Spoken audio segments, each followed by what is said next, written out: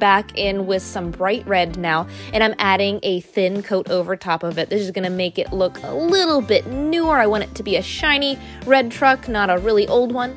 And fix up any lines. I'm going to do a thicker black line underneath the bottom of my truck, outline the door a little bit more. Don't forget bumpers, and I like to outline a little bit those hoods where the tires are. I'm not sure what those are called. I'm going to have to look them up. I know they're bulky, so there would be a little bit more shading there.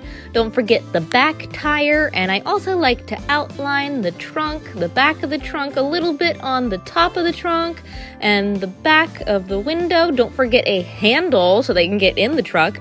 And how about a little white oval in the front for a light? And I'm gonna even take some white paint and add some highlight strokes over top of the truck and on the tires as well. Don't worry if you do too much, you can always add red or black over top of them as well.